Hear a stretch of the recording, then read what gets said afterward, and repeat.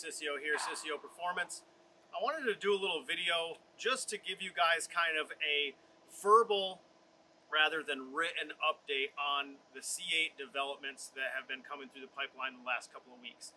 As I'm sure a lot of you know, HP Tuners has given us the ability to crack the ECU in order for us to be able to tune these cars.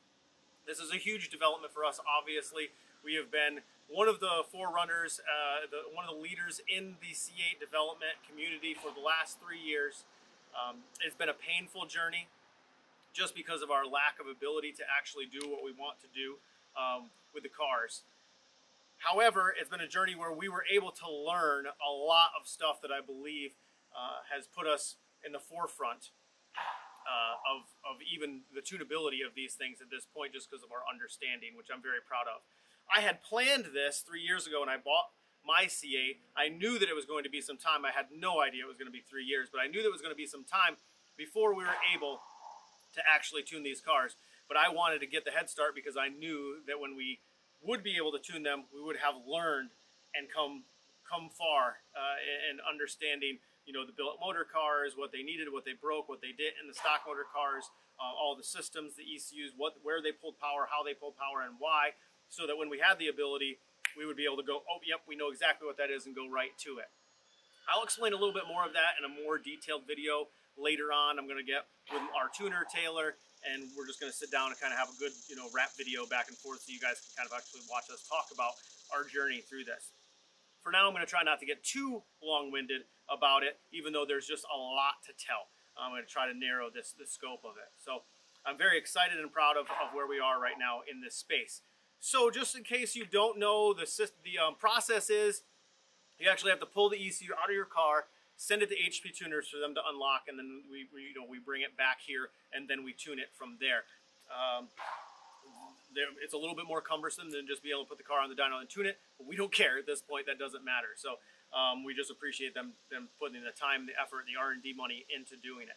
So the car comes here or wherever it is, we pull the ECU, you send it off, they charge a certain amount to unlock it, they send it back, and that just gives us the ability to tune the car, and then from there we can tune it.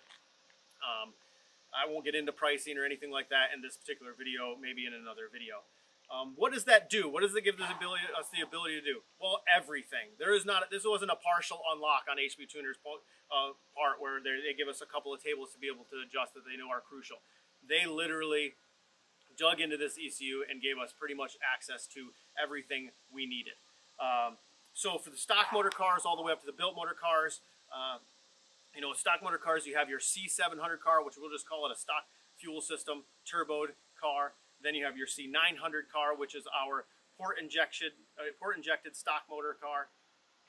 The reason for that is the fuel system only goes to a certain point, and you're only as good as your weakest link. And then of course your built motor car that will then make, you know, 1,011, 1,200 horsepower, depending on what the next weakest link is. So there's kind of three phases to this and three different types of tuning that happen.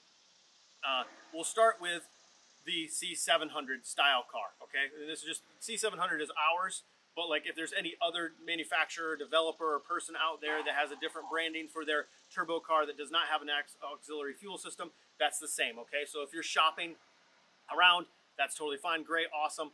This is just an informational video for you. Like, if you have a factory fuel system, your factory fuel system is only going to go so far. I don't care what tuner you have. I don't care what who you go with, what turbos you have. You could have turbos this big around or turbos this big around. The fuel system is only going to go so far. So you're going to get to the edge of that system. For us, it's our C700 package. Okay. What that changes in our C700 package is a lot. See, the factory ECU is a torque management ECU. The GM ECU says, hey, listen, this is exactly, and I'm layman's terming this a little bit. I'll get more in depth with Taylor. The factory ECU says, I want to make this much torque or this much power. And then it stops. It'll pull time and it'll close the throttles. It'll do all kinds of stuff to tell you you're making too much power. Previous to this, we had no control over that on the factory ECU cars without the port injection, which would be without a piggyback. So we had no control over that. So our base model cars, well, you know, we call it C700.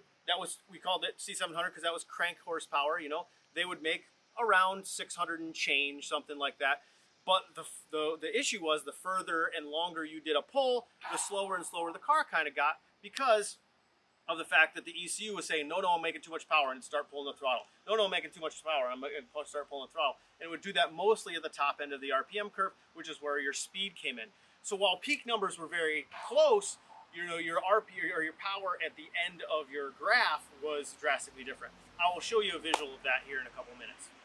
So anyway, so we have now the ability for full torque management, of all the torque tables, full airflow management, so that we can tell the car, you're supposed to be making this airflow, not you're supposed to be making this airflow. So here, before, it would try to throw check engine lights, it would cut power on shift, it would do all kinds of stuff because the car was going, no, I'm not supposed to be making this much power. And we had no real control over changing that. We had control to manipulate it a little bit, just from some trickery, but we didn't have control over changing it completely. Now, we have full control over saying, hey, listen, no, you're not supposed to be making this much power from the factory. Now you're supposed to be making this much power.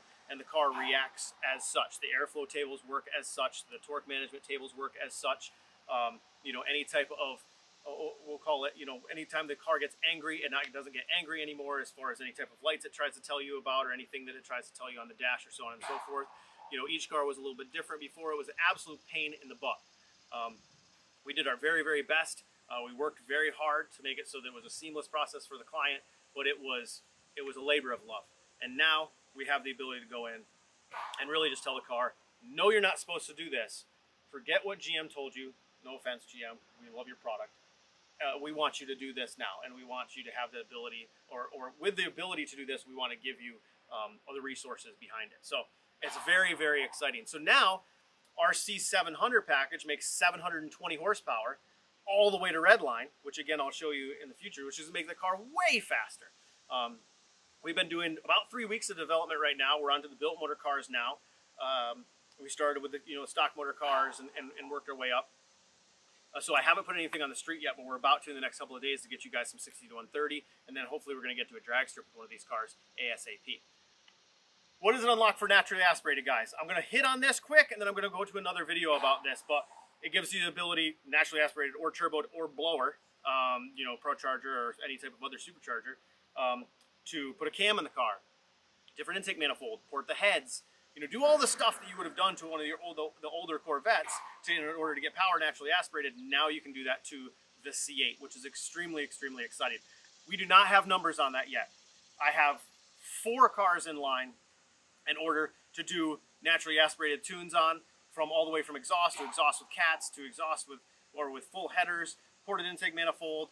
I've got heads being CNC ported right now to go on a car, and also a prototype cam package that we're working with Texas Speed on. So we have that all in the works. We're going to be pumping data at you guys as far as the naturally aspirated and the turbo stuff, cammed, so on and so forth. It's going to be very exciting. So it's just a little touch because we don't have the data there yet, and I want to give you guys proper, awesome data. But we will have that data for you very soon. Like I said, we have 4 cars in line in order to do that. In the next couple of weeks, we'll have that information. So, as you can tell behind me, we've got a few of these cars in line. This is actually only about half of them that are here. The other half of them, the ECUs are actually out, and they're at HP Tuners right now. So I think we have 10 or 11 C8s here right now, getting tuned. Everything from your stock motor car, or excuse me, naturally aspirated stock motor car, all the way up to gnarly built motor cars that are getting cams and all kinds of fun jazz. So we're excited about this. Looks like we're just a Corvette shop right now. We love the Corvette. We're not just a Corvette shop. We've got a Ferrari over here, and we've got GTRs behind the cameraman, and we've got Lamborghinis and R8s in the back. We're still working on all kinds of cars, but the last few weeks we've been flooded, thankfully, with this amazing ability to tune these C8s. So we want to give as much information to the community as we possibly can. We are here to support. We are here to help. We're here to answer questions. We want to support the other dealers with parts or with knowledge or with clutches or whatever we possibly can. We've synced up with Dodson, as most of you guys know. Been working for years, fighting things, as far as the control and the slippage and this and that. And now we have all the torque management stuff to be able to do that. And a little birdie has told me that we also have TCU tuning coming right around the corner. While I don't feel like that's necessarily hindering us right now, it'll be a nice thing to have to just add some pretty cool features. but that's supposed to be coming down the pipeline here in a few weeks. So I'm going to take you inside. I'm going to show you that right now and give you the little graph illustration so you guys can see with your own eyes exactly what I'm talking about and how exciting it is. So come on. All right, guys. So I don't have like a laser pointer or a PowerPoint presentation, which is what I'd actually like to have. So this is the best you get, is our TV here in our lobby and me just kind of explaining this. So if you look, the green graph is the previous C700 package, which again we rated at the crank. You know, that graph, you can see where it makes almost the same peak numbers. You know, if you look at it, and the blue line is the tuned numbers. But if you look up at the very, very top of the graph, so right here is at 6,500 RPM, you will see that the difference between the two power levels at redline is massive. So as the cars come up, you know, they're decently similar, but once the ECU sees, hey, listen, we don't really like the amount of torque that this car is making, it starts limiting the throttle. And you can see it do that right there in the green line, how it kind of humps down and flattens out, okay? And again, I'm sorry that this is, well, maybe this is either tall or I'm short. It's fine. It's probably a combination of both.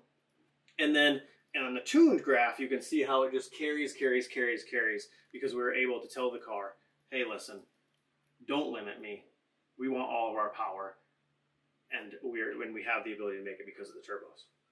So you see, the peak power on the tuned car is all the way at redline, which means if you shift, as you shift, it's happening right here.